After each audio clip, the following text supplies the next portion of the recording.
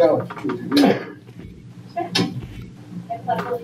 To the flag of the United States of America, and to the republic for which it stands, one nation, under God, indivisible, with liberty and justice for all. Thank you.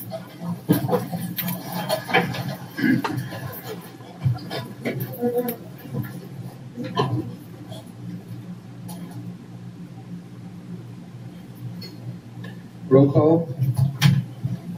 I am here. Mr. Bender is here. Wayne Moore is here. Mr. Vincelette is here. Ms. Hepburn is here.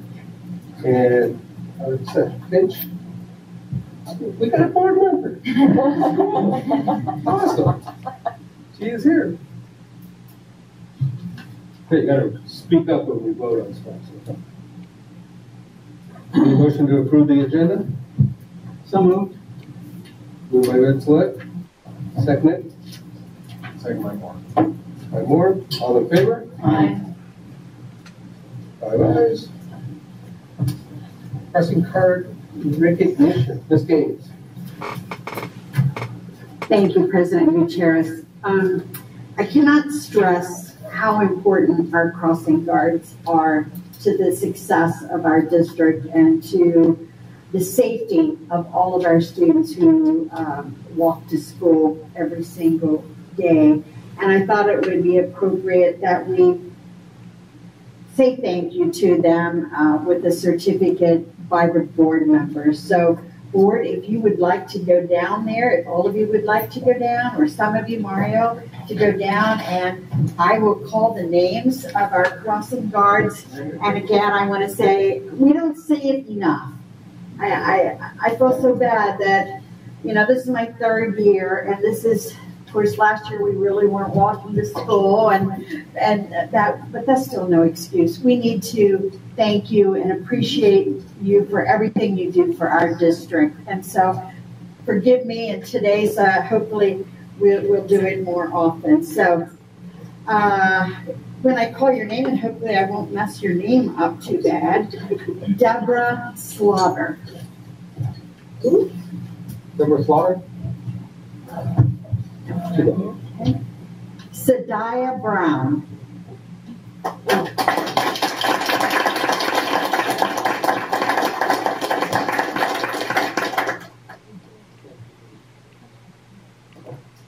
Beatrice Zickafoos.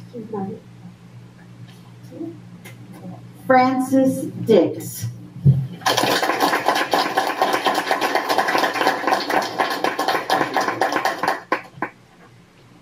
Cynthia Willerford. Guillermina Ponce.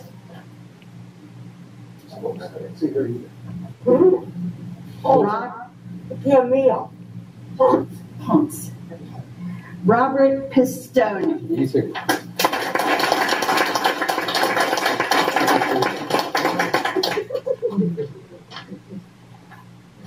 Joseph Muzzy. Here. Take it too. I will. I'll take all of them. Okay. That's his mom. Oh. No, I'm not. Oh. I'm not his wife. No, your mom. His mom. Oh, okay. That one. What were you listening to? Misty Lathrop.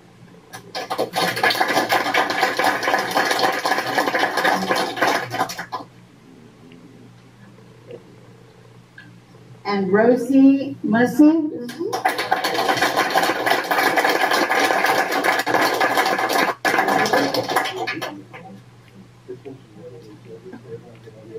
Thank you so much. Thank you. You're all welcome to stay, or if you want to leave, you can leave now, but we'd love to have you stay for the meeting. If they do leave, I want to say thank you so much for all your hard work and keeping the children safe. I mean, you don't realize, especially now since they got that Starbucks across the street in the traffic. Oh, be safe out there. Whoever has that crossing, be safe. Thank you.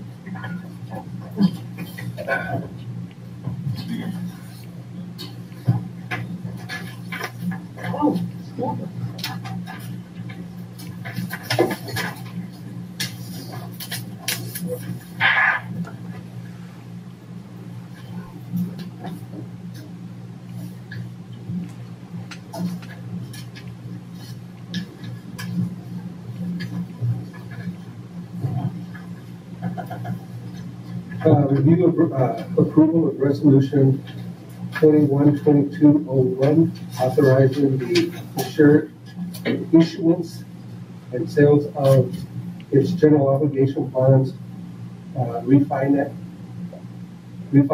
bonds 2021 series in a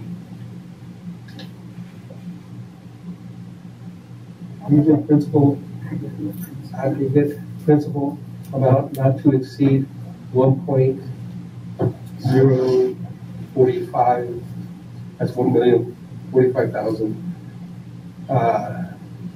And its general obligation refinancing bond 2021 Series B in a aggregate principal amount not to exceed 9.61 million, and approving certain other materials related to said bond. CFW, please. Kush, it's all yours. Thank you. Good evening, ladies and gentlemen. I'm Khushroo of CFW. Very pleased to be here tonight to give you an update. I've been in front of the board a few times before discussing the opportunity to refinance some bonds, which is very similar to a homeowner refinancing their mortgage, is to lower payments. And we have an opportunity now, given that we're near historic low interest rates in the market, for the district to be able to refinance some bonds that are previously sold, which in turn would save the taxpayers about over $700,000 based on today's market interest rates. So the process of completing the refinancing broadly consists of three components. There's the rating, which is being completed, and now we'll discuss in just a moment. Number two is document adoption, which are the documents for your consideration tonight. If the documents are in fact adopted, we'll go to the third stage, which is pricing the bonds, or it's another way to say to sell the bonds and lock in the interest rates and lock in the savings at that point. So if I may, Mr. Gutierrez, I'd like to just go through those three components, starting with the rating, which has already been completed. I'm very pleased to say that the rating agencies, your staff, Superintendent Gaines and Mr. Irving, interviewed with rating analysts in San Francisco.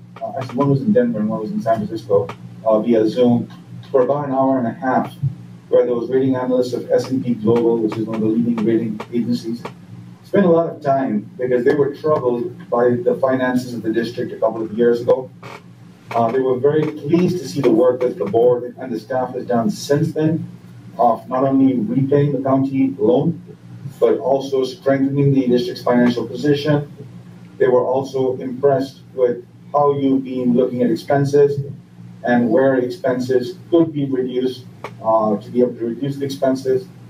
The outreach that this board has been doing to be able to maintain your ADA and your enrollment, and also the resilience and the strength of your community. You are not immune from the recession, but unlike many other communities that are not as well established as yours and as desirable as yours, you did not take a hit in your assessed valuation during the Great Recession to the extent some other communities did. All of these factors were very positive, were viewed very strongly and very well by the rating analysts. And the district's current rating is an A-. They did not change the A- yet to an A, which we're expecting and we're hoping will happen very soon. But what they did say is they changed the outlook on the rating, which is a key factor. Your original rating was stable, which is they previously had indicated to the district they anticipated you would be staying at the A- level. Last week, they changed the outlook to positive, which is to say that S&P expects and anticipates to be able to increase your rating over time. It'll probably be an A, and then we should be able to take it up to an A+. That's where I anticipate the rating for your district ought to be. And where at one time in the past, or pre-recession, you were at. So working with your staff, it is our intent to take you up to an A+ rating over time. The main reason that was stated why we did not get the rating change to an A and why they gave us a positive outlook and not a rating change at this time was because while our financial performance has improved substantially, those records aren't audited yet. We haven't completed the audit for the last fiscal year for 2020-21. And they want to see a year or two of audited statements. Yes, they trust you. Yes, on that basis, they're giving you the positive outlook. But as a good practice for their investors, they need to ultimately base their rating on the audits. So when your audits are published next year, we'll go back to the rating agencies. You don't have to sell bonds. You don't have to pay them to do them. We'll go back and ask for a review. Most likely, they may want to see 2 cycles of audits before they get the review. But where I want to pause and compliment all you folks on for all the work you've been doing is clearly the path of the rating, which had dropped in the past, has been changed, and the trajectory is now upwards. And if the district is able to continue with this good financial performance and the pragmatic financial management, I fully anticipate we will see an A rating and then return it to an A+ rating over time. And once again, we don't have to sell bonds. Anytime there's an event, a major event like the audit's coming out, and on an annual basis, our rating will be reviewed. We'll continue to inform your staff, and our goal is to work with your staff to improve that. But I want to say that was not an easy task. When we went to the rating agency the last time they talked to us, we were still under county purview. We were still a loan from the county. And I do want to compliment the work the board has done and the presentation that your staff made to the analysts, which was very clear, very concise, and right to the point, and they were able to successfully mitigate the concerns the analysts had in the past. So kudos to the district on turning around the trend. I'm looking forward to the day when I'm standing in front of you and saying, all right, we got the A, now we're on the way to the A+. Not quite there yet, but clearly in the rating report, they have recognized the work you've done in writing, and they have indicated that it is their intent, that you've turned the corner, and it's their intent to take your rating up. So sorry to take up so much of your time on this one, but I'm passionate and very proud of what the district has done over here. And we will get you back to an A+ rating if you can maintain the good financial performance that you've been doing. So that was the rating component. We now have the rating. The next step will be there's resolutions and certain other documents for the board's consideration tonight. If the board were to adopt those documents, we'll get to the third stage, which is about 2 weeks out. We will go into the market to price the bonds. And what price the bonds is essentially is the district, your staff, myself and others from my firm, and the county treasurer will get on a phone call and we'll talk about the interest rates that the underwriter, which is the broker who buys the bonds, is proposing for the district. Obviously, we want to see that interest rate as low as possible. The lower we can get that rate, the more our savings are. And so it's a negotiation that works.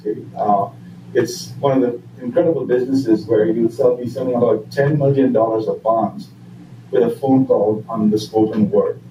Everything eventually will get memorialized and written, but on superintendent gains, acceptance of the interest rates and corresponding saving levels, verbally, the bonds will be sold and the interest rates will be locked in. About 2 weeks after that, the transaction closes and the county will be provided a new debt service or bond repayment schedule, which will contain lower amounts than what is currently on the books. This does not put any money into the district directly. This is not new construction funds. This is just an opportunity for the board to continue to be good stewards of the taxpayers' money. The voters have been very supportive of you historically, and it is an opportunity to refinance some bonds to be able to lower interest rates. It's something that districts may want to consider doing. The last item I had, ladies and gentlemen, is to just try and do my best to give you a look in the crystal ball. When we started this process, we had initially said that the savings were about $500,000. When I had come to the board, I think it was about in early June or mid-June, I had estimated the savings to be about a little over $700,000. Since then, the interest rates actually went up. But then when the fear of the Delta variant kicked in, interest rates actually started going down. Bad news in the economy is good news for bonds, because when there's bad news in the economy, folks want to go and buy bonds. That's the most secure investment you can have. And so the interest rates actually dropped in August. The savings went up a little bit over $800,000. Since then, interest rates have creeped up a little bit again, and we're back to the mid $700,000 range, probably in savings today. Please understand that that's an estimate as of today. The number could be higher, we hope, or it could be lower, but it will not be locked in until the time of the bond sale. If the number is higher, presumably we'll be very pleased to come back and respond with the positive results. If the numbers are lower, your superintendent and your staff will determine at what point of savings they want to take. If the savings drop from 700 down to 600, maybe it still makes sense. If the savings go all the way down to $200,000, you probably want to say, you know what, I'm going to wait for another day and see if I can do better at some time in the future. The entire team, except for the rating agency, works on a contingent basis. So if the district decides not to proceed with the transaction or delay the transaction, the district doesn't owe anyone any money. If the transaction is successful, all the consultants are paid out of the fees, out of the savings, so there's never an impact to the district. And when I'm quoting savings, originally 500, up to 800, down to about 750, those are all after all costs. So I know it's a lot of information, ladies and gentlemen, but I'd be happy to answer any questions if you have. Is the A minus and A, what is the difference in the interest rate that we could receive? Great question, sir. It's normally I would say that the difference is about 10 basis points to 1/10% between each rating scale.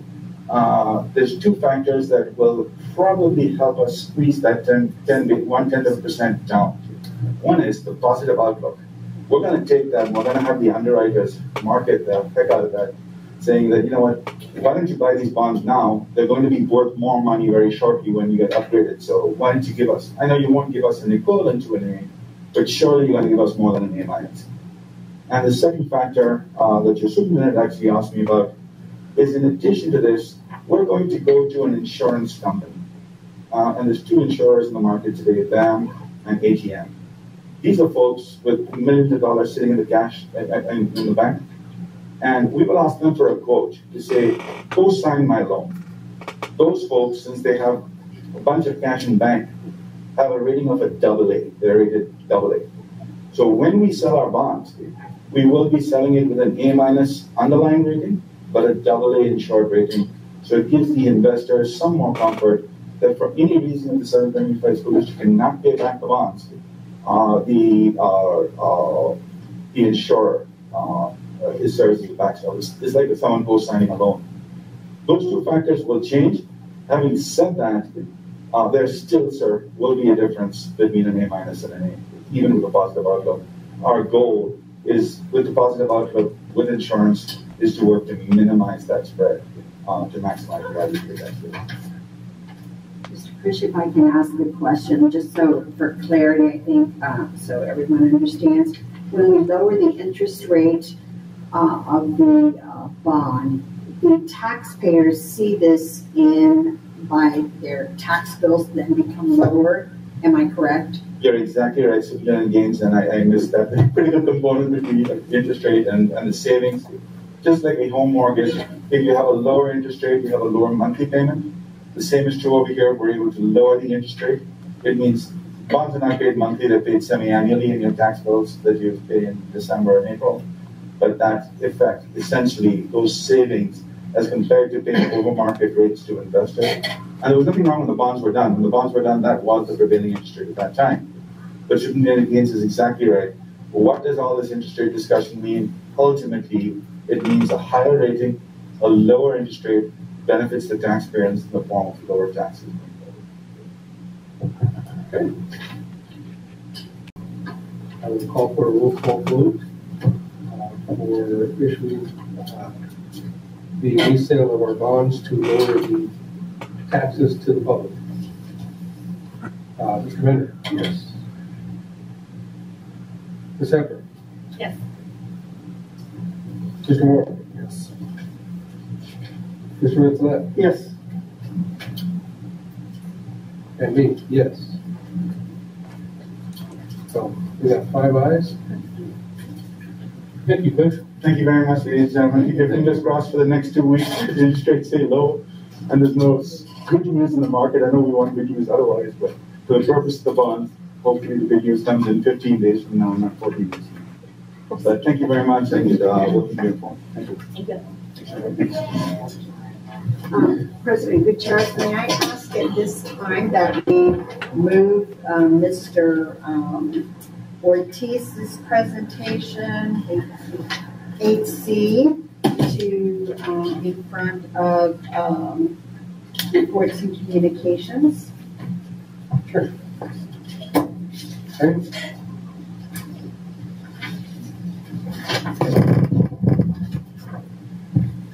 Good evening, President Gutierrez, Superintendent Gaines, and board members. We have a brief presentation. We wanted to discuss the redesign of Tropico Middle School and recommend a path forward. You had a conversation with Greg Norman, I believe it was last board meeting, or 2 board meetings ago. And in the presentation, they identified that the state allocated $23.7 million for the redesign of Tropico Middle School about 10 years ago. And that money is at the state, and you're in the workload list that's identified here for $23.7 million. Go to the next slide, certainly. And of that, $2.2 million was already allocated to the district for the initial design process related to that school. Let's go to the next one. So that leaves $21.5 million of remaining allocation that the state has already identified that should go to Tropico Middle School for a redesign. So what was identified that redesign should have at least 10 years ago? It was 26 general education classrooms and 2 non-severe classrooms. So a total of 28 classrooms. That's about 28,000 square feet. You take the average size of classrooms and average size of non-severe classrooms. So first question I had was, and the entire construction team, design team, was can we build 28 classrooms for $21 million in today's economy? And the answer is yes. We took Rosamond Elementary School project as a baseline and used the total construction project costs of that project, which were building, as you all know, the kindergarten, 6 kindergarten classrooms. So the answer is that with 28,000 square feet at today's cost, we can build those classrooms with the funding available. That was the first, does it pass the smell test of can we accomplish this with the amount of money that the state would provide? So the answer is yes. Let's go to the next. Any questions on this? Please feel free to ask questions as we go on. What's a non-severe classroom? It's a special ed classroom. It's just that's the classification, non-severe. It's also called mild moderate. Okay, let's move on to the next one. So also in the presentation 2 weeks ago, 2 board meetings ago, there was identification of the next steps, which was CDE approval, DSA approval, and then ultimately the project funding. What I'd like to include in this, next slide, Sally, is the specific deadlines for each one of these if we're to be able to access this funding. So for CDE approval, we need to have CDE approval by the end of this year. And that involves programming the project, designing to a certain extent the project to design development, and developing a program that CDE would, the California Department of Education would approve. In order to achieve that approval by the end of the year, we would have to submit to CDE by November 1st. So by November 1st, we would have to submit the program, the design, the initial design up to design development, and fill in several paperwork that needs to be submitted. That's one milestone that would need to be met in order to access some funding. Second milestone would be to have DSA approval by June 30th of 2022. So again, in order to achieve DSA approval, we would be looking to submit to DSA about the beginning of February. Does that make sense? Once we get DSA approval by the end of June, we would submit to the state allocation board and fill all the paperwork, so that at the November meeting, they would award this funding to the Tropico project. We don't get the money in November. We get it until May of the following year, because they have to, it goes into the next state bond sale for these types of funding. So it would be until May of 2023 when we would actually get the funding. Check in bank account, or the county bank account. Does that make sense? Yeah. So let's go to one thing that's critical. Before we're able to get to CDE approval, we need to design the project. This is a big step. So we need to, if the board were to want to go down this path, we need to hire an architect for this project. And let's go to the next one, Sally. So in conversations with your current architect who's doing Rosamond Elementary School, we had a long discussion. Can we make these timelines? Was the first question I had. And what would it take to be able to accomplish this? So this schedule came directly from the architect. I reviewed it. I believe it is very achievable. Let's go to the next one. This is the two lines that would take us to CDE, submit to CDE November 1st, and ultimately get approval by the end of the year. This would require a lot of activities happening in a very short order from now until then. I believe they're all very doable. We can certainly do it, but we need to start very quickly. Let's go to the next one. And this is the path to get to DSA approval by end of June of next year, 2022.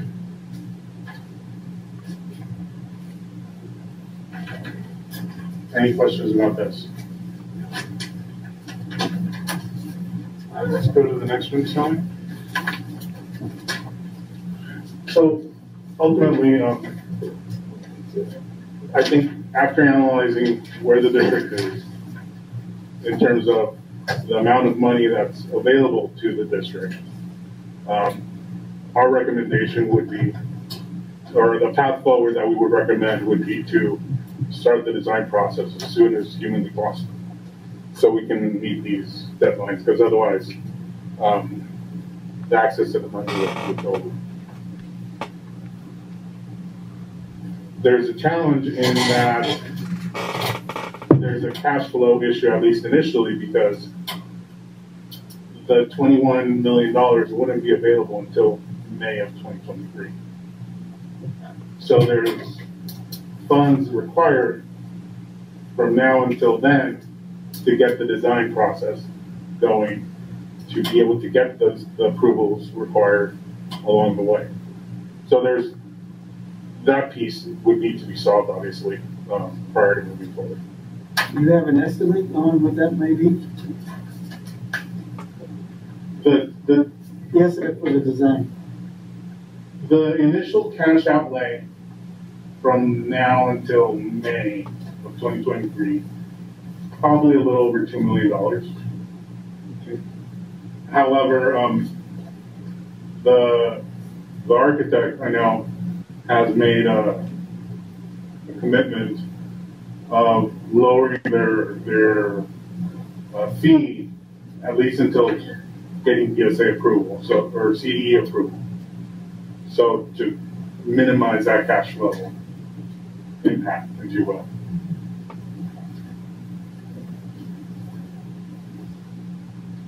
Yeah, we can copy back and forth with the text.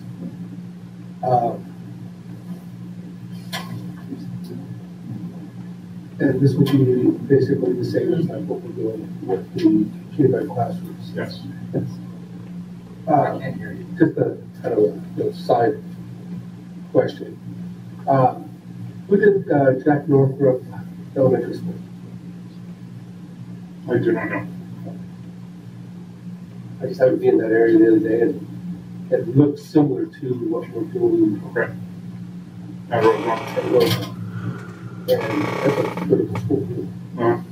So, Yeah, I'm not familiar with it.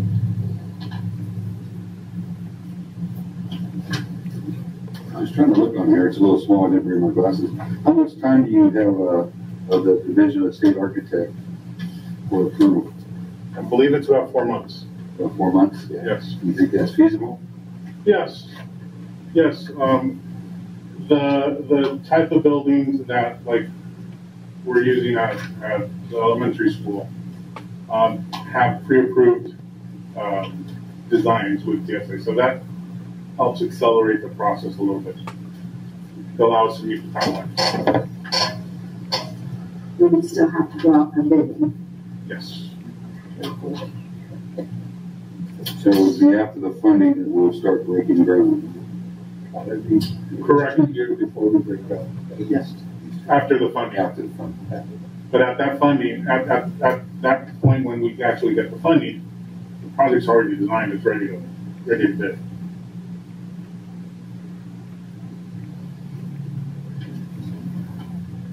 Another gift. I mean, there's so many.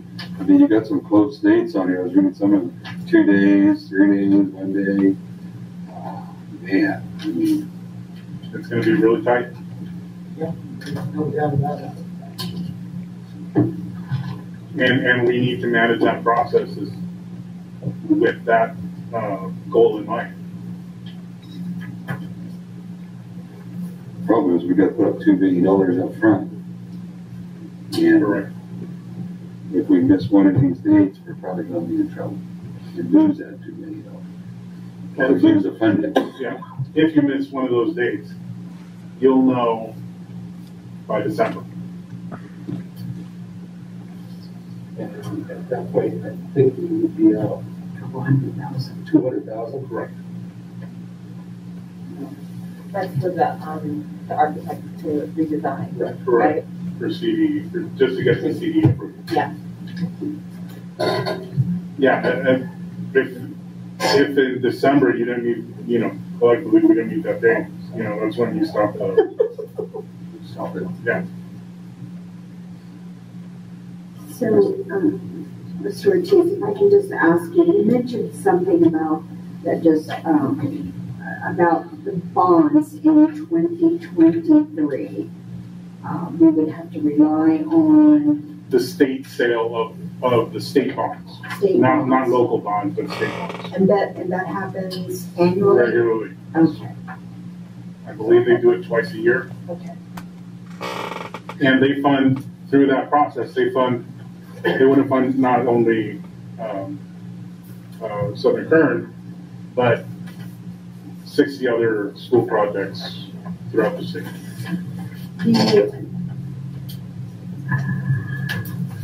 the issue here, as I see it, is it's very hard to there's a little risk in the timeline, I get that, but it's also a little bit difficult to walk away from $21 million. That is. And ultimately, you would get 28 new classrooms, at the middle school. That's important. And they said last time we're guaranteed on books right now this $21 million. Yes, that's in Guaranteed. the state books right now.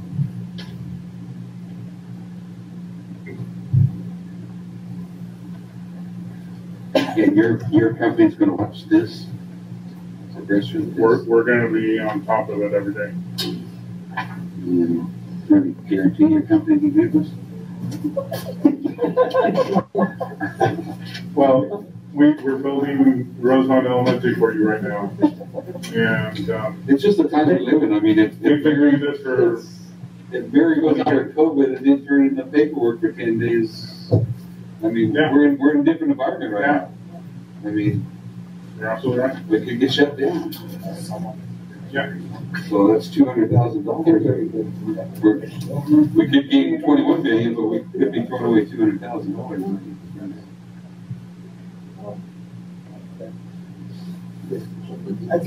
That's tough, I agree with you, Jim, but there's an old saying in motion, you've got to determine, The military got plenty of funds. So. not necessarily. But the point is that you either plan for the day and spend for tomorrow, or you're gonna lose it.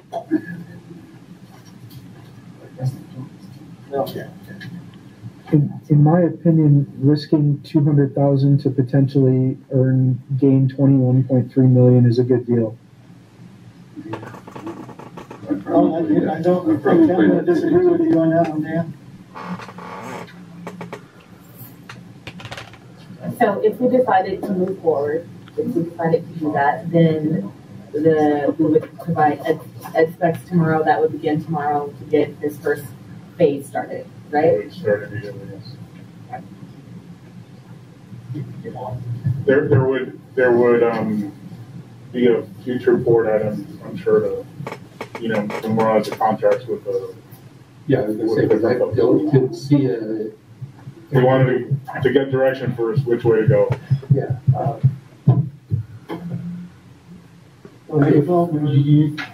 If you think that we can do it for the 21 that we're gonna get, then my biggest worry was that in today's dollars compared to what it was 10 years ago when we submitted, it was gonna be so much more. I was thinking somewhere around 30, 31, 32 million to do that project. With, I think the original project had a lot of other stuff associated. Correct.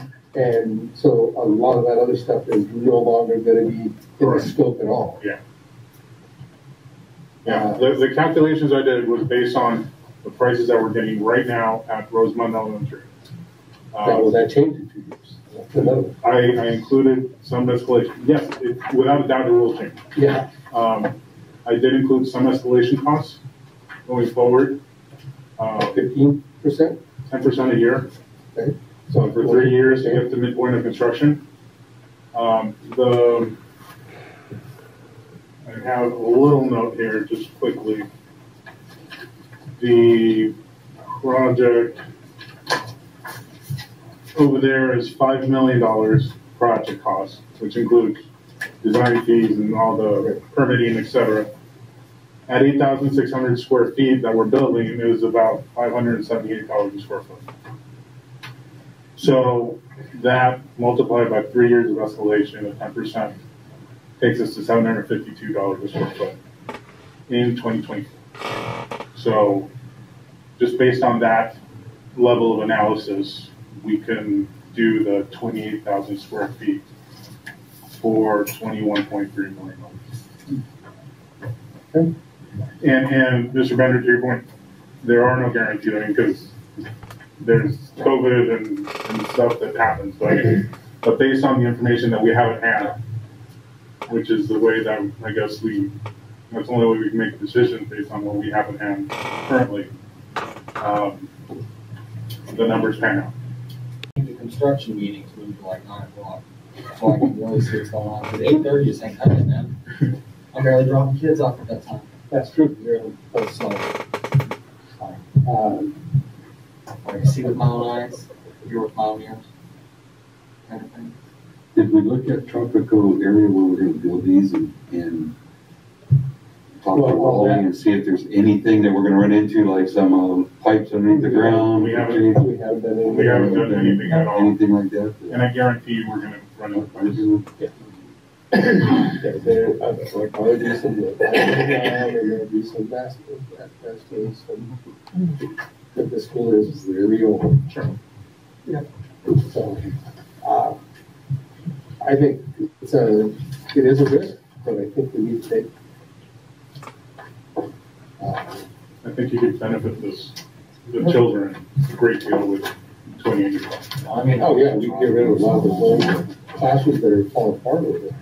Yeah. Will it replace some existing classrooms or just brand new classrooms? Well, these will all be brand new. We'll be eliminating a lot of the old portables over there. Yeah. Right now, we haven't designed anything. Right now, it's a blank slate. Okay. So we need to get going on defining what we're going to build, and then the once we define, the architect needs to start drawing quickly to get it to CD. So we drop you said okay list and get it going. November.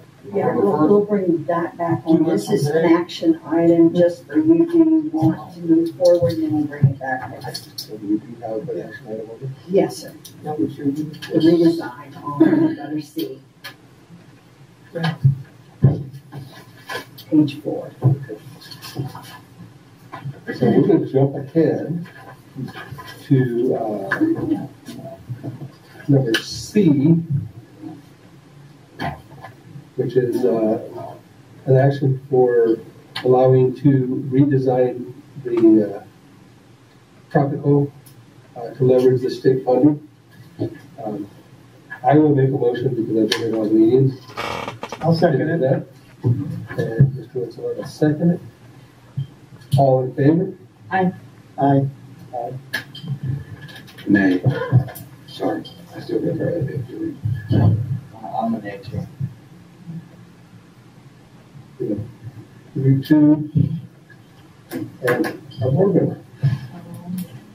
Yeah. Good job. Okay, motion passes. Thank you. Thank you, Mr. Now we can go back to Reports and communications.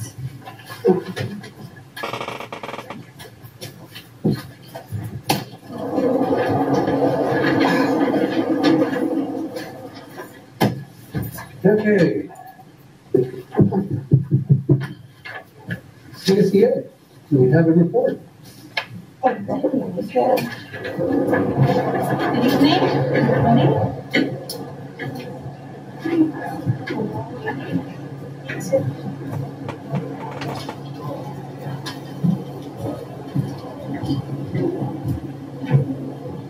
I am Helen Mitchell. I am the CSEA Chapter 587 reporter. I am here on behalf of the CSEA and some of our classified members of the CSEA.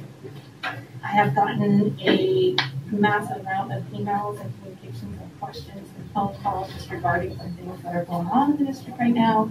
So collectively with Mark Notterman, we put this together, just a laundry list of concerns and questions that we wanted to address this morning.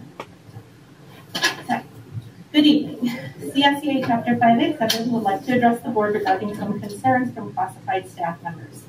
Please note we are not speaking for all of the Southern Kern Unified School District Union members, just a large group that has come to us with grievances.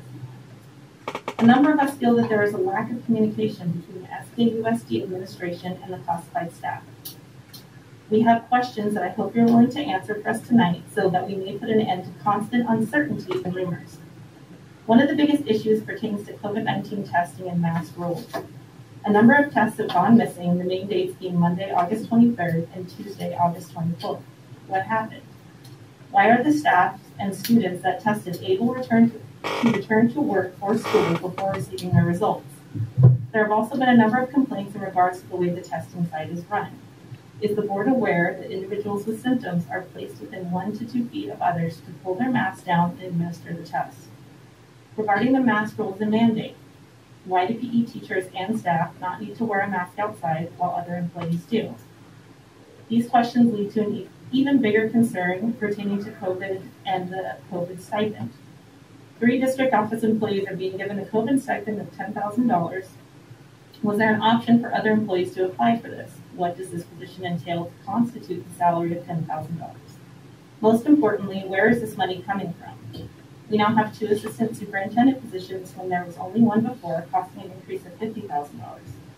Is this the best way to spend our funds when classified employees haven't seen a raise in a number of years? Shouldn't more of the revenue be allocated towards the staff that are working directly with students? Above all, why is there a stipend for a position that does not seem to be executed properly? Lastly, we do not understand that everyone is stretched, or we understand that everyone is stretched thin at the moment. Positions are full with no applications received, and a large number of employees are affected by the pandemic. That being said, why is the district not allowing available employees to work 2 positions, at least in the meantime? It has been done before, especially in transportation and food service. Why not in other positions? Will you allow classified employees to work more than 1 position if they do not exceed 8 hours? This could be a great help with after-school activities in regards to safety and security. We have many of our members willing to step up and help. We appreciate your willingness to listen and answer our questions. The most important thing is making sure that we are a team and we are supporting one another while making our students our top priority. Thank you for your time and have a wonderful evening. Sincerely, on behalf of CSEA Chapter 587, Mark Noderman and Helen.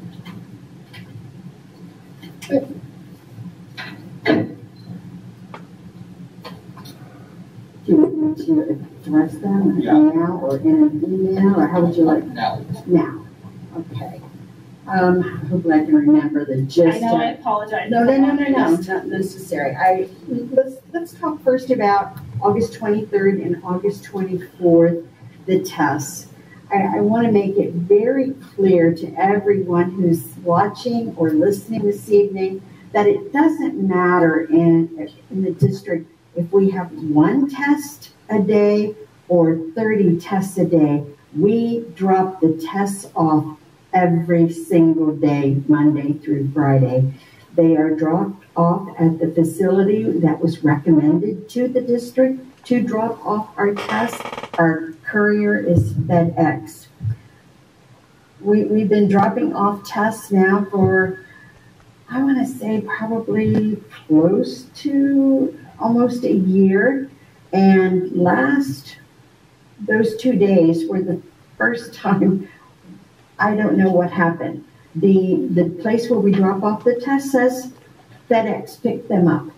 What happened from the time FedEx picked them up to the time they were supposed to have been dropped at the laboratory, I don't know. When we tried to trace them with the tracking number, they couldn't even find the tracking number. Those things happen. I can tell you that the tests that have been dropped off since those 2 days, we've already received some results back from those tests, and they have been picked up. What have we done in the meantime to help that situation? We now are doing a double drop-off, a double pickup, I should say. We now have FedEx coming to Southern Kern for 1 pickup daily, and then we are continuing to drop the later evening between 5 and 6 daily. If there are additional tests, FedEx picks up at about 3:30 from our district, and then anything that comes into the testing center after that, we still drop off between 5 and usually about 5 and 5:30. So that's apologies. Believe me, we called a lot of people to have to tell them that we don't know where your test is. why, you know, I certainly hope someone didn't steal a box or two of tests, because they were probably terribly disappointed. With regard to increase in cabinet over here, we had an employee retire, and it's critical in human resources that the person who mans the human resources department be a certificated employee. So it gave me an opportunity when an employee retired to be able to move a trained employee into that department, and then that left open a position to then move someone into the curriculum and instruction department. And so that's basically what happened there. So it's more of a shift rather than... It was kind of a shift, and the person who retired, that portion of that person's salary then just kind of got shifted over to the other position. I think for any district to function with a high level of accuracy and rigor, you have to have, as I always say to my cabinet members every Tuesday morning, you have to have the right people on the bus in these positions. And I'm very, very proud of my cabinet team now, a group of highly effective, hardworking people. So I really believe that this district will move forward with their leadership. So that answers that question. And the person who moved into that new position was certificated. Other one that was brought in to the district office was already trained and knew what she was doing in that position. Well, thank you very much for that additional information. Yes. Add that in there. Thank you, Dwayne. And so let's see. I am in negotiations. We talked today through email with Anna, who is the CSEA rep for Southern Kern, and we've just been, the president has been out for a little while, so we've just been kind of tossing days back and forth that I could get all my team and all of your team could get together. We have scheduled a negotiation day for September 24th. And so we're looking forward to sitting down and actually going over. We have the proposal submitted by a CSEA was put on the board agenda. I believe it was 2 board meetings ago, along with our proposal to CSEA. So there's a few articles there. Of course, salary and benefits is one of them that we both will be discussing in those negotiations. Remind me some of the others. Yes. So one of the questions about COVID stipend in that position. Oh yes, COVID stipend. I want everybody to remember that COVID started for us in March of 2020. We were 1 day away from spring break, and I remember this clearly because we've gone through 19 how many ever months now of pure COVID. This stuff gets embedded in your brain. I remember asking Kern County Superintendent of Schools, can I stay open 1 more day because then I'll be on spring break and COVID will go away and we'll be back after spring break. That was my mindset at the time. And she said, no, you need to close down. So from the time we started the contact tracing, I want you to know that the 3 people that are to get that stipend have been doing this for a year, receiving nothing. They have other jobs. One's an accountant, one's in HR. Sometimes they're here working overtime, making phone calls, doing contact tracing. So we're not taking money from general funds to give them this stipend. We received, and Robert's going to kill me because I don't think I wrote it down. What it was, hopefully Robert will remember. We received $110,000 primarily for this reason, to man our testing center and to provide additional stipends to make sure that we are contact tracing, make sure that we are, following who's tested positive or who hasn't. And so I really felt that these three people that are on the board agenda, who have done it without asking really for anything, just continue to do it and do their regular job. You know, never one time have they come to me and said, I don't want to be doing this COVID, because it's not easy. It's not easy to contact trace. So I stand very firmly that if anybody deserved this stipend, these three people do, and they're still doing it every single day while doing their regular job. So it's above and beyond is what I call it. They deserve the above and beyond award for this. So, and they've actually been doing it now for, I don't know, probably over a year for us. So that was that. With regard to your question about would we allow employees who are under, you know, where's Leanne? Right here. Hiding from me, man. This is probably an HR question, but I'm just going to mosey out on that plank a little bit and say, I would think right now would be a perfect time for us to be able to put that in place, because we do, you know, we keep flying positions and flying them, and we're just not getting the applicants. I look at Raleigh and grounds and maintenance sometimes, and oh my gosh, I want to learn how to drive a tractor so I could possibly help in some way, because there's just not enough people out there. But Leanne, I'd like to ask you to look into that for us and see if we can maybe. I mean, we've even tossed around, like, even if just as not a full-time but a long-term sub. Yeah. Because I'm willing to work. There is a position I was willing to work in. You know, there's multiple positions and multiple employees that have come to me and said, well, hey, you know, I could do that. You know, like I'm a school instructor, I have, you know, paraeducators or even cafeteria staff that work 2-3 hours, and they're like, well, I can still do that, not go over my hours. Why can't I do it? Yeah. And right now we're hurting.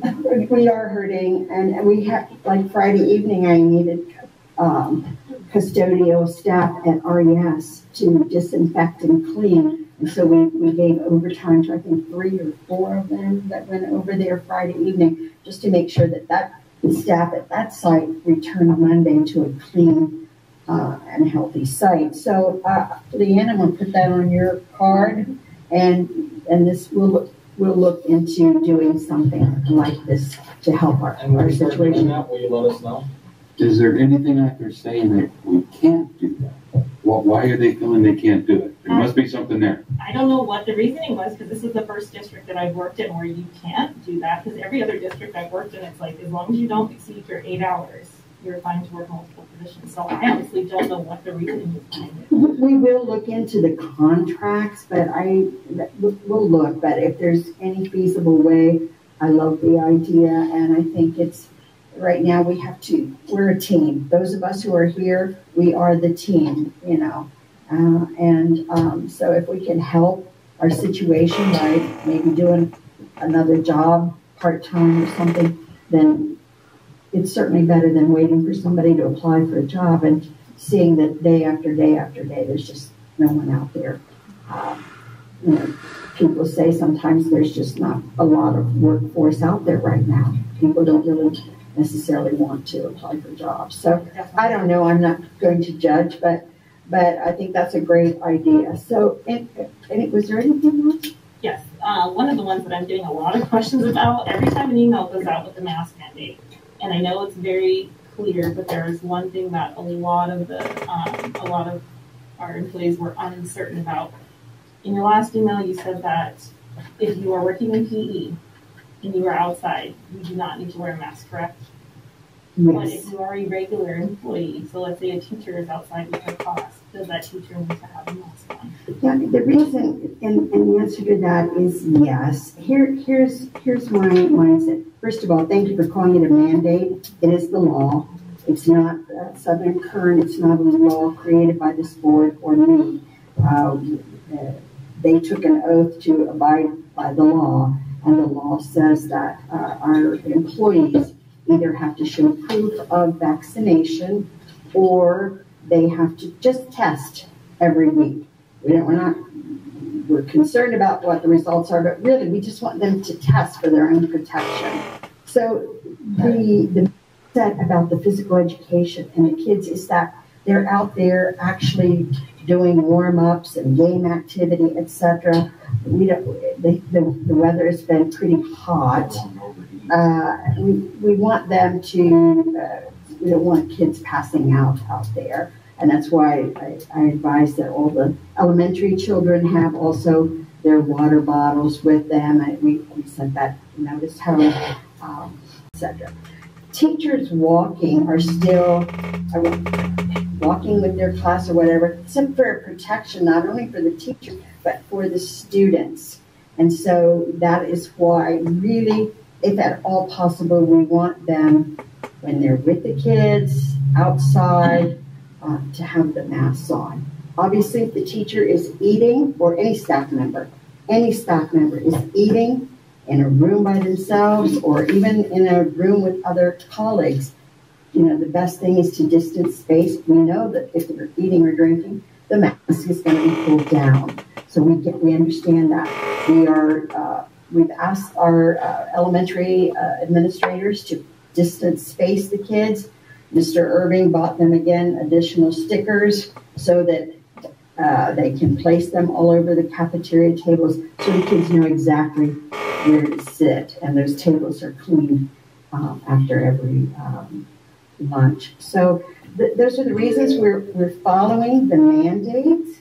Sometimes people don't understand. They think that if a child in a class comes down with a positive test, that we need to shut down the whole class or inform everybody. There's HIPAA laws that protect people from knowing who has tested positive, and we follow the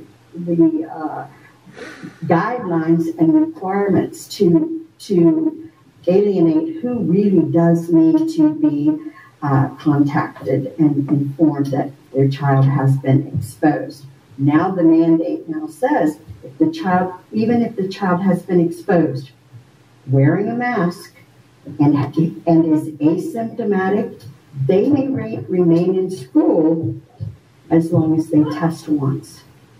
So my COVID team, that $10,000 may sound like a lot of money, but the number of phone calls and emails that they answer every day is, all three of them is, I don't know that anybody would really want to do that work. I'm just grateful that they've hung in with it this long. And this is where the communication comes in. It's, when we see that, and then we're not knowing exactly the time frame, what it entails, like where it's coming from. So it's from the time they get here mostly until sometimes after their regular work hours. Right, and on the communication part of things, when you guys send us an email, let's send the email and ask questions. Let's not send an email and just complain where I'm reading complaints for 5 minutes. Because then it's like, what do you want me to answer? You're not asking me a question, I feel like you're just out there venting to me. And I would definitely say it's a lack of professionalism. Right, and then another thing is, man, when you start, they start helping out doing extra things during their working hours, let me know, because I've noticed in the past, I've seen it at some school sites I was at, you ask someone to go do something else, and I've heard it, it's not in my job description, or there's a big group of people that are willing to work extra jobs, and then when it comes down to it, nobody wants to do it. So, I will watch out for that one. Not only that, but as a union rep, don't you have access to Leanne? Don't you have access to Barbara if you ask? Rather than bring out all these things that you don't have the answers for, you can get the answers without having to bring it out. I'm not saying don't bring it out publicly, because we see a lot of the emails, but I'm not going to answer them. They're going to go straight to Mrs. Gaines. And it's just as easy for you to set up a meeting rather than get up in a thing and say, hey, get your answers, rather than, and then you'll have it. And if we need to do it publicly, we can do it publicly. The issue is there's so many to address at this moment. It would take me hours to get back to everybody. The amount of emails that I received and phone calls, and not having Gary here right now and me being new. Well, no, I'm just saying when you get all these questions, you can set up a time to go talk and discuss it. rather than, because I'm seeing a lot. I know he's seeing it, and I've seen a couple others. We're getting a lot of Facebook comments out there that people are, and some of this stuff is coming out there, and it's misinformation. And you know what happens with Facebook? Misinformation turns into chaos. And you can easily handle that. You'll need the Facebook network's good. Yeah. But you can still talk to her and still get your information. I mean, you know, and keep it internally. And then, you know, we'll find out about it. You know, that's nothing you don't have to worry about. But the thing is that it turns into a lot of misinformation going out. But even me communicating, me giving an email, setting up a meeting with Leanne, taking their time, because I know they're busy for everything that comes along. It doesn't all come along in one shot. No, but you got a nice long laundry list. Yes. Okay, when you get your laundry list, then you can set up the meeting. Because I've called, and you can ask Miss Lacey, you can ask Leanne, you can ask, I've even spoken to Barbara on the phone multiple times. It has been so many inquiries and so many questions, and then we feel like the answers that we're getting, or the answers that some of these employees are getting, are different from the answers that other employees are getting. So rather than he said, she said, because that's what it is if I'm going to them and then going to the other person, if we're doing it publicly and then we're getting the answers and they are recorded, there's no he said, she said. And also, I send out emails to the entire staff often, and sometimes it's, even if they read it in black and white, people's perception of what it says, sometimes I can't control that. So I just have to resend it out, or I try to explain. But please always feel that you can come and see me, because I have a lot of people who email me and call me or come into my office, just drop by on a daily basis. And we really, Miss Sally and I try to get through to see every single one of them. They may have to come back a few minutes later, but we really try to see everybody, because I really want everybody to understand what is, and I want them to understand that the mandate, Kern County Superintendent of Schools is a phenomenal, they do a phenomenal job protecting and overseeing their 46 school districts, and they provide us with a wealth of information. And the California Department of Public Health is at every one of our meetings. Sometimes we meet 2 or 3 times a week, and there are changes and updates periodically. Just had a new update the other day. So things change. I always welcome people to come and ask me questions and to set it, to make sure that everybody understands what's going on. And Superintendent Gates, I really appreciate you taking my phone call the other day. But like I said, I know you were busy. That took a bunch of time just answering one question. So I just wanted to address it for everybody that's asking me, and just to make sure that, like I said, I'm communicating. It's okay. It's my job, and I have no problem doing that. Thank you. Thank you for it. Okay. Okay. My list has grown in the last few minutes. Mr. Vincelette, please remember your union leaders have full-time jobs. We do this in addition to our full-time jobs.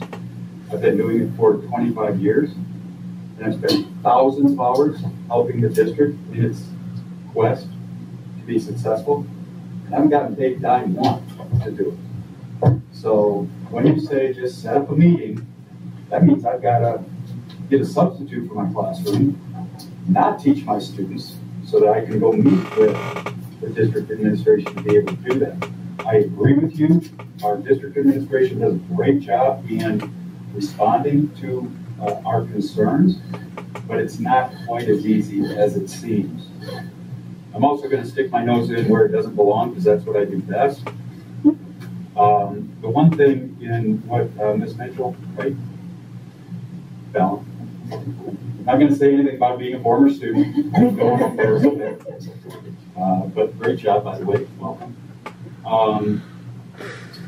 The one thing I would say about what you're discussing regarding these, not added positions, but the ability to work double positions, and about the stipends that the district has got on the board agenda tonight, is RTA is adamant that whenever we have any kind of a position that gives somebody an opportunity to earn extra money, that it be posted and fairly available to everybody within the bargaining unit to be able to apply for it.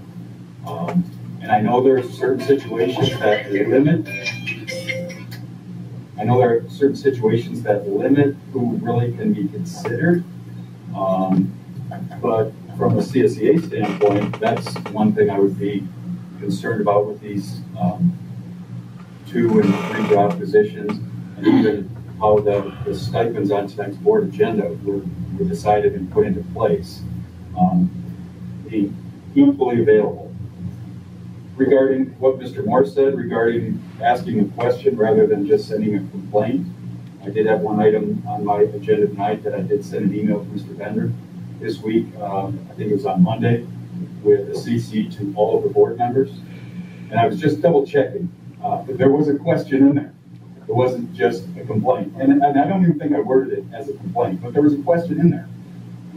My question, not in the email, was my email received by the board? Because I didn't get a response, even a thank you got it from any of the board members. So was it received? Yeah, it was received, but we won't respond. That's what I'm trying to tell you. We won't respond. And that was my question is, can you respond if I send it?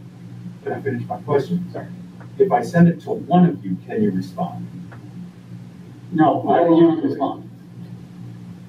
I will forward it on, but I will not respond. If I asked your opinion about an issue as a board member, you would not respond? Would you respond to a community member? Let me respond, Jim. Let me put it to you this way. As a board member, what we do here, we can only do as a board. As a community member and as a board member outside, the answer is that if it's respondable to, yes. But in most cases, they then that will go to Mrs. Gaines. And that's the way that I've always operated, even before. Because it's not my, the rule of thumb is that there's only 2 people who speak for the board. That's Mr. Gutierrez and Mrs. Gaines. And that's the way that it's been that way for as long as I can remember. Is it reasonable to expect a response just to say it was received, or not even that? You don't have a way to get it. Jim, I will respond to that. I really appreciated it. And I'm taking it deep concern about it, and I'm considering it deeply, what you told me, because I believe that's something that your personal belief and mine, and I've been really trying to look at it in your eyes. Yeah, and I'm not going to try to change anybody's personal belief, but I want to look at it like everyone else. I don't want, it's my belief, and I'm really strong on it still, but I want to be considered to other people's beliefs too, what they believe. So I read your email several times. I looked at it maybe a few more times after just reading it, and it got me thinking some more. And that's, I haven't figured out how to respond or where I'm at on it. There were some things I was going to say tonight about it, but I didn't want to because I'm considering what you said. And but he's just asking when he sends us an email as a board. It wasn't just me. It was more personally to me, and I should have probably said thanks, Jim, but I didn't because I wanted to really consider it, really give it some thought. And I copied the board because the question within my email was directed at all the board members because it's a very critical and important question about the state of our district. I know as well as anybody the role of the board, the role of the superintendent, and the role of the bargaining units. And I've always strived tremendously to respect those boundaries. And I respect, the positions the board members have put in.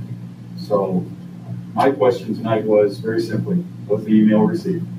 And my follow-up question was, if I email all of you based on the Brown Act, are you allowed to respond? And possibly not. Yeah. But if I email one or two of you, are you allowed to respond by the Brown Act? It's kind of iffy, because if we respond and we all say yes to something, that is a violation of the Brown Act as a that we all agree on that subject. It's polling is what It is poll. So, but the only thing we could do would be to say, thank you for the email, basically. But we cannot respond at all to the question or whatever it's in. Which I appreciate from the district administration. They all get my emails. And I appreciate when they just respond real quick, like, got it, thanks, you know, something like that, just so I know you got through. Okay.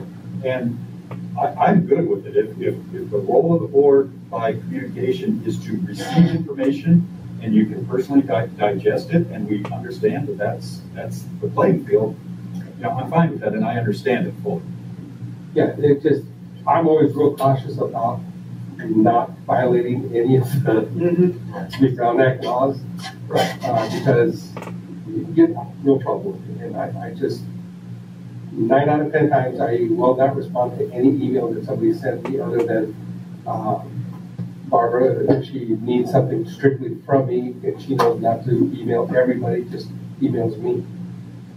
Yeah, and like I said, I also try to respect these meetings in terms of following Robert's Rule of Order, knowing when it's not appropriate for me to speak unless the board gives me that opportunity.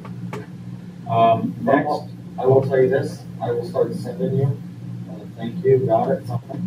Like, I know you all get hundreds of emails every day, so do I. I get it from the state, I get them from here, I get them from school staff, community members, and the Senator of Student Enrollment at ABC, so I'm constantly getting emails from there. Well, and I'm getting emails from my job, so I mean, it's hard to keep up and say, okay, got it. I agree. And I think Mr. Gutierrez would agree with me that in the 20 years we've sat across the table from each other in these meetings, I probably sent him 10 emails, maybe 15 at the most. I'm not going after the board or directing my questions at the board on a constant basis. RTA believes that our position is to work with the superintendent and with the district administration over the issues that are brought to us. And at any time, if the reports that I give at these board meetings you feel don't provide you with any kind of positive benefit, you may not agree with what I'm saying, but you know, you may want to hear it. If you think that what I'm doing in my position as RTA president is counterproductive to these meetings, let me know. Let me know, because I want you to have that information, but in an appropriate manner. And go back to the one thing, a couple things for you, Jim. One, I'll take any of your emails anytime. No, I will. Okay, and I'll agree with what going. We'll send you, I'll just say like, thank you, and that's all you're going to get. The other one of the reasons why that when I saw your email, I look at it, that is Mr. Bender's position. Doesn't necessarily it's mine, doesn't necessarily Sonny's, Dwayne's, Mario's, Mrs. Gaines. I don't want to answer that position. You know what I'm saying? That's his position. Whether I agree with it or disagree with it, that's me. And I'm not going to go express that. Okay? So that's one of the reasons why I would not have answered something like that as well. Well, again, most of the email was informational, not necessarily about Mr. Bender's position. And Jim, I appreciate what you said earlier. I really, really do. It was informational for the whole board and a question for the whole board. But yes, it was addressed to Mr. Bender with copies to the rest of the board. I'm going to move on. I'm getting continued requests from teachers to have board meetings in a larger venue as often as possible so that there's room to attend. I got to tell you, I'm in the classroom every day with, and other teachers from anywhere from 20 to 35 students, and every single day, every single period, I'm uncomfortable. I am greatly uncomfortable sitting here right now. So a larger venue, I know other teachers want to attend. I know personally I would feel more comfortable if we had that opportunity. Another item is that I think was brought up by Fallon also that there are many questions from teachers regarding the procedures and protocols with positive tests of students and or staff. But important to note, per Mrs. Gaines' request, What I'm doing is continually referring those questions to the district's email address for the COVID team, because I don't know all the answers. And I'm teaching 5 classes a day, and I want them to have the direct contact, and as Fallon said, rather than getting secondhand information, getting the firsthand information. So I do appreciate the time and effort those people are putting in and have put in the past. I'm forwarded it under the consent items are is a donation from Grocery Outlet that at the last board meeting, Barbara spoke about we were at their grand opening, or the ribbon cutting. I just want to give them a shout out and say thank you once again for donating to the district. We greatly appreciate it and are glad to have them as a new member of the community. At least as a business member of the community. So the official grant title for CDPH is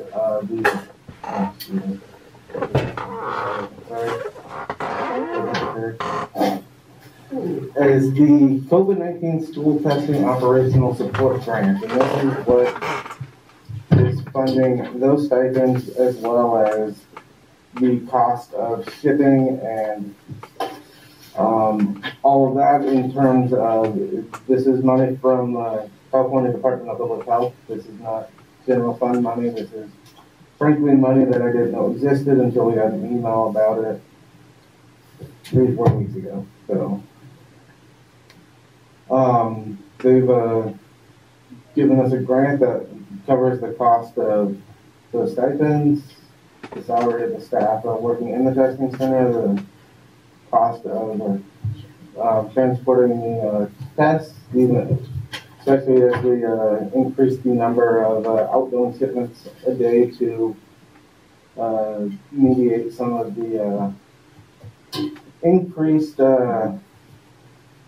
need for the testing center, where the governor's vaccine or testing mandate came out in the middle of our first day of school, so we got all of 16 hours heads up on it.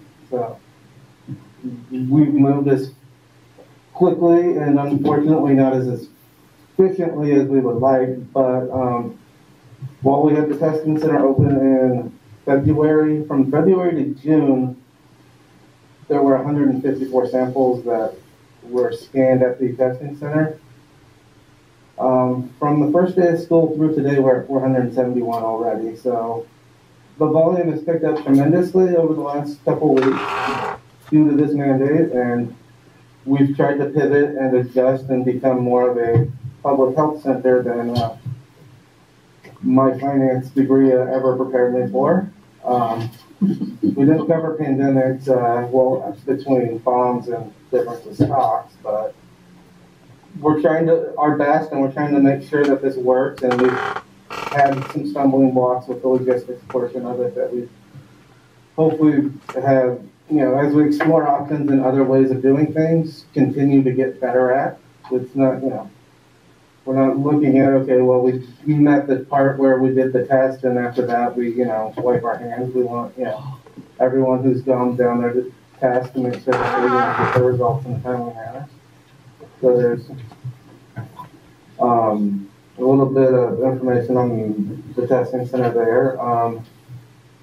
Last board meeting, part of the goals and, you know, plans for the board was the hydration stations, where we're all aware that the well water at the high school is not super good. We typically don't have to post warnings about how good the water is, but to mediate that temporarily while we, you know, have plans to be connected to domestic water instead of just the well for the high school, we've increased the amount of sparklets dispensers and sparklets jugs at the high school. Tomorrow, another dispenser and more bottles of water will be delivered from sparklets, and more research is being done on a long-term solution other than just going sparklets, but if there's a permanent fixture installed anywhere that has the proper filters that address the needs of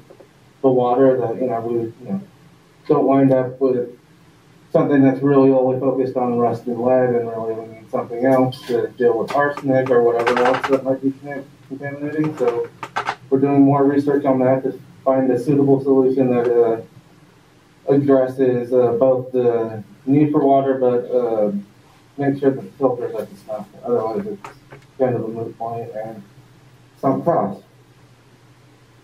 And that is it from me right now. Okay. I work the bottled water. It's all free, right? Yes. Yeah.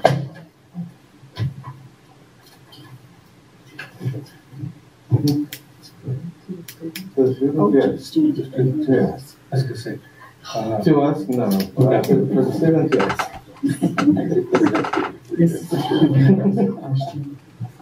It's not a question, it's a clarification. They can buy bottled water off of our roving snack cart, and that is $1. So I do want to tell you they can do that. And then we have 2 large igloo containers now, so they can refill water bottles too. We just want to make sure, Mrs. Akinini and Mr. Shevlin, that the new dispensers that are arriving on your site are accessible to the students, not only the entire school day, but anyone who's involved in an after-school program or sport could have access to that water the entire day. Thank you. Assistant Superintendent Lacey. Well, our Williams visits were last Friday and this past Monday. They went pretty well. We did have one small issue at one of the elementaries where we already have fixed that. There were just a few books missing from one of the special education classrooms, and we've already ordered those and they're ready to go. And the other elementary school had a minor issue with some facilities, but we've got that fixed as well. So everything went well with the Williams visit. As usual, the reports I've gotten from all of the site administrators is that the Kern County Superintendent of the School personnel that came out to do the visit had nothing but awesome things to say about our staff, our students, and our schools. So it went pretty well. Noemi and April have been conducting the LPAC testing for all of our initial testing, I should say, for all of the new enrolling students that have come in that haven't been assessed in yet. So they have a few students, I think, left at the high school and maybe 1 or 2 at other schools that just haven't been able to touch that school. And so they should be getting that done by either this Friday or early next week, which is within that 30-day timeline that they have to be conducted. I did get to visit Rosamond, Rare Earth High School in Abraham Lincoln for my monthly meeting with them this past Monday. I visited classrooms, got to see the teachers and the students in class, and I can tell you that every class I walked into, and I walked into every one of them, the students in there were working diligently. I got to see Acelis firsthand, which I've heard lots of different things about it, but it was really nice to see the students working on it, taking notes like they're asked to do, and they were all working hard, which was really nice to see. So I just was really impressed with the positive learning environment that the school has become, and kudos to Nino and the staff over there. It was a really good visit, and I did enjoy going over there. I've been researching K-2 intervention programs to amp up instruction in phonics and things to go along with one of the board goals. And I set up one presentation for Barbara and I next week. So Mrs. Gates, and I'm really looking forward to that as well.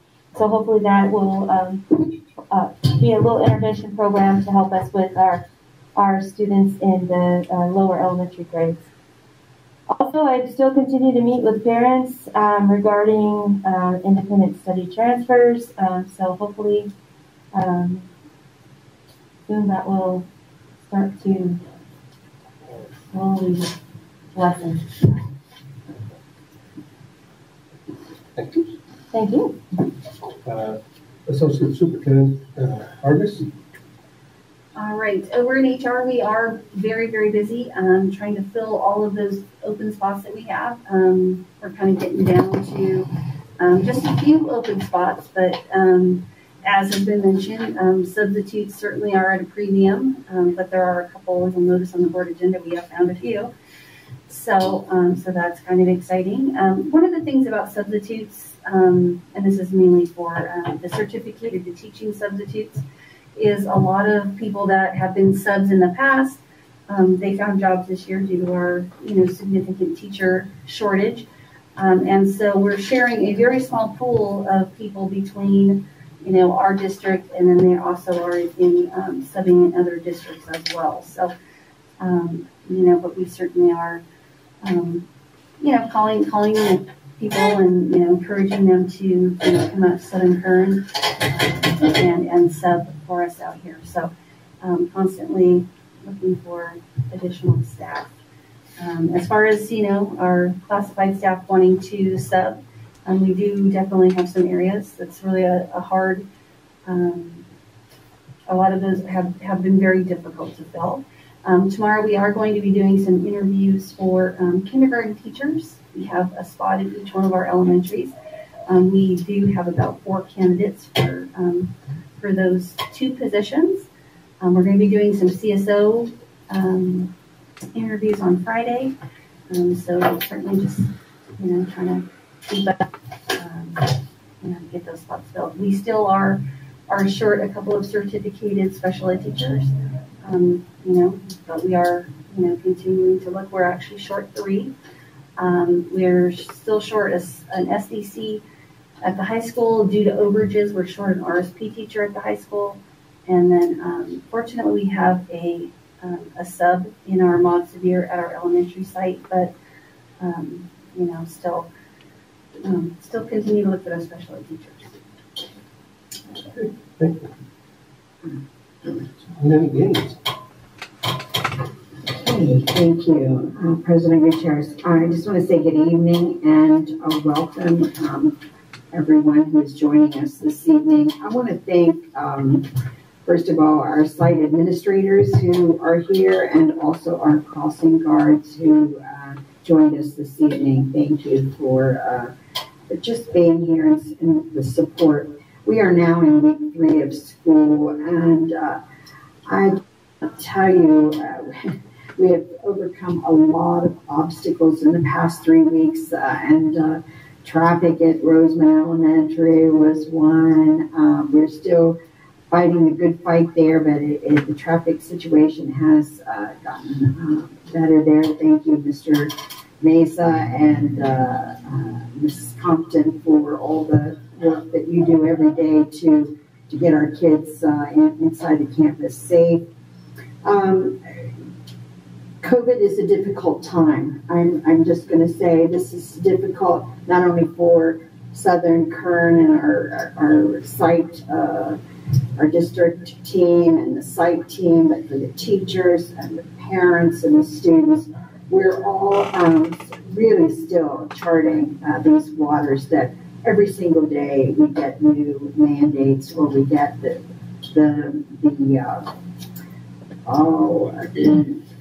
guidelines change. So we are doing our very, very best. We do follow the California Department of Public Health and Kern County Public Health. I meet regularly with the Kern County Superintendent of Schools to get the updates on everything. So I just ask for our parents and our staff members, please continue your patience, and hopefully the prediction is that we're going to reach the peak, and we should be coming down the other side of that in the next couple of weeks. So I just ask for everybody's grace during this time. I had the pleasure of meeting with Captain Wallace and Captain Cahill, our cadet corps captains from the high school in Tropico this past week. And one of the things that I learned about at Kern County Superintendent of Schools is a program called Honor Flight. And Honor Flight is where our World War II veterans, our Korean veterans, and our Vietnam veterans our money is being raised to take them from California to Washington, D.C., so they can spend 2 or 3 days there visiting all the memorials, especially the ones for the war that they served in. So I wanted to, coming from a military family, I wanted to get Captain Wallace and Captain Cahill's input on this and sit down with them and say, how can we help with this? So we're going to be doing a couple projects in the next few months to support this honor flight, and also having our cadet corps just write letters of appreciation to all of our veterans. And what happens is they read these letters on the flight from LA to Washington, D.C. So they were very excited, and of course they're going to come up with some even better ideas. So just want to remind everybody that back to school night at Tropico is this Thursday. It will be held via Zoom or via Google Meets. And on September 8th, we will have this back to school night at the high schools, grades 9 through 12. And it will also be held out of taking an abundance of caution to protect our families and staff. It will also be held via Zoom and Google Meets. That's all I have to say. Thank you. Alexi. Board President, board members, Superintendent Gaines, cabinet members, and guests. I'm Alexi Finch, ASU President, and I'm going to start of the school year. We had our first Spirit Week August 23rd through the 27th. Seniors had their senior sunrise on the 27th. Volleyball and football both have started their season and have already had their first games. The varsity girls for volleyball also have a mammoth tournament next weekend. We had cheer tryouts during the week of August 24th through the 27th. We had a club rush scheduled for September 7th and September 8th during both lunches in hopes to get more students involved in our campus. Cadet Corps went to the grocery outlet for their grand opening and are planning a 9/11 ceremony, and we also are starting to plan for homecoming.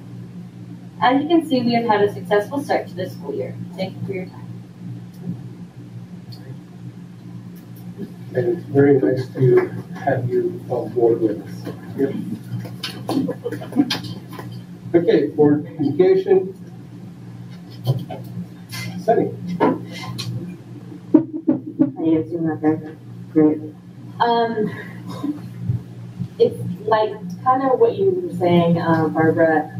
We have to be flexible. Things change. People are getting frustrated, and it's, you know, it's better than it was before when it started. The kids could be at home still. They're in school, and there's a lot of people need to be a little more flexible and just have a little more patience. And it's difficult, but we can do this together. We just need to have a little more patience with each other and more communication and a little more transparency. And we've definitely come a long way from where we started. And if we just kind of stick together and communicate with each other, we're going to get through this. Thank you. Thank you, Sunny. Mr. Vincelette. Yes, sir. Okay. Just to reiterate, communications on one of my backgrounds is communications. We need to know what's going on. We will take your emails. As I mentioned before, we're not going to respond to them because of potential Brown Act and other violations. But doesn't mean that we don't see them. Doesn't mean that they don't get passed on. Ask Mrs. Gaines because she's seen a lot of my emails with a lot of snapshots of certain things, and she has responded. So keep the communications coming. This one will, the next two items will make Mrs. Zaccanini kind of happy. I'm going to bring it up tonight because I was at the football game Friday night, and I got a discussion about we need to have some kind of a cart, an electric cart or motorized cart, so in case something happens, we can get the kids off. I watched Mr. Sheldon try to wrangle out 5 huge bottles of water. It would have been nice for him to have something like that rather than a little pull thing to go out. But most of the schools in the area do have carts, and I'm going to ask that we probably sometime down the line consider purchasing a cart. I want to thank Raleigh and his crew for marking the field properly. That made it a lot easier for the referees. And one of the items that I mentioned to Mrs. Agnini is we need 4 more of the pylons because they're missing in the end zone. So hopefully she's working to get those. As far as schools, everything, I haven't seen too much any complaints or anything about other than some of the weird stuff that we see it on Facebook, but a lot of it is just not answerable. So if you've got complaints, please call the site administrators over the district.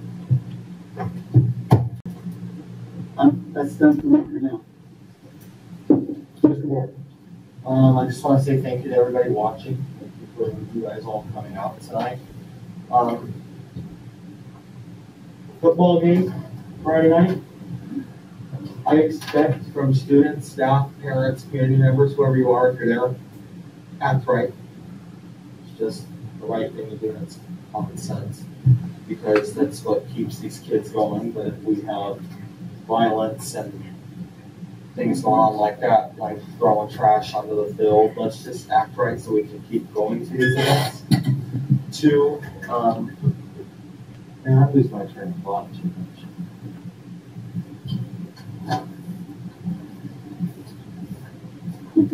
I don't know.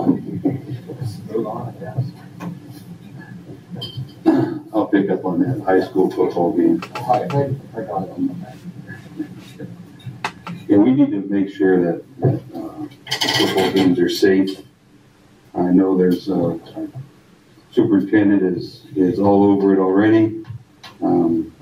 For us to have a school board meeting and not to address the problem that we did have, I don't think would be right. But we need to really maintain order out there, be safe. It's supposed to be a good, fun time, and unfortunately, the times we live in, there is people that want to come and have some problems. So I think we need to discuss on, maybe put it on agenda or whatever we can do on some solutions. Let's listen to some. I think one that we should start is nobody except for students with IDs from the schools can be on the games. I mean, and the parents. Hate to have to do that to everybody out there, but the main thing is to have fun and be safe out there. You know, if they're going to make it that way, it's not right for those who come to enjoy a game to be endangered. I don't like that. Also, I like to open up our meetings. Is there any way we can start meeting at other elementary school or something for the board meetings? We actually could, Mr. Bender, we'll still have to require the mask, Yes. but absolutely we can. Yes, if we could do that, get more people and listen to more opinions, and I'd appreciate that. And I did notice also the $10,000 siphon. It caught my attention. But I do put my trust in my superintendent that she's making the right choices, and the jobs are difficult and deserve that. I would like, though, just so we have more of a knowledge of it, if one of them could come maybe to a meeting and sort of give us an overview of the process and how long it takes, and just so we all as a board have a better understanding of it. I know we could go in there and watch a test of it, but it'd be easier if they just give us a quick 10, 15-minute rundown on from the time the student or employee comes in, what takes place, and from that, just a quick rundown. I think that would be really helpful. And that's all I have. Thank you, everybody. I just want to thank everybody for logging in and being here in person. You guys have addressed everything that I would normally address. With that, we will continue on. Do we have any comments from the public? No, we don't. No problem. So we will dispense with that. Consent items A through K. Does anybody have any questions? No, I'll move to accept. Motion by Vincelette. Wait, hold on. Like, so you guys are saying that's the same place you always do? Yeah. Okay. So we know they're safe. Or is that all the time? Yeah, the volleyball term. Okay. So, Second by Moore. second by Moore. All in favor? Aye.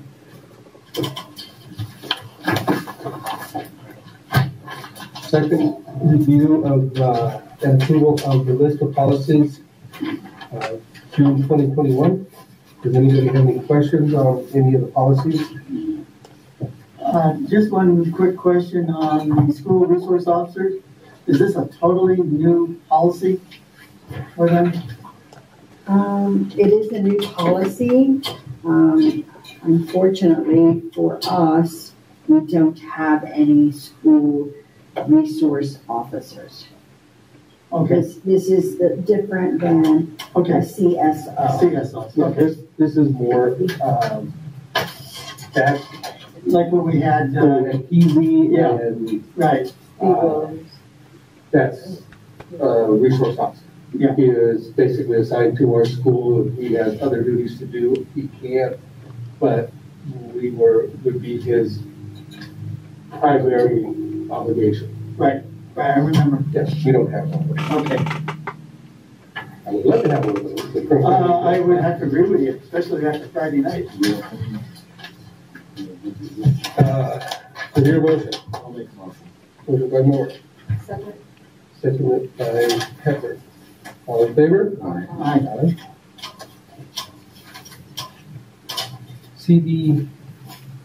CDPH, safety measure for K-12 school universal masking.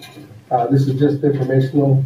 All board members got a copy of the state mandates. Yes, we have to have.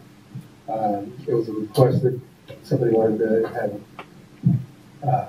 so we could see what the state actually requires. Does anybody have any questions on the requirements? I don't think you can really question it. It's coming down. What, the mandates that the state requires? It's coming here down from the state. There's. You could question it. Well, we could question it, but yeah, it's not going to do. It's not going to make any difference. Okay. I move we accept. Well, it's just information. Is that all? Yeah. Well, it's got a motion on it. I know, but it was just okay. That was just information. There's no action to be taken. Okay.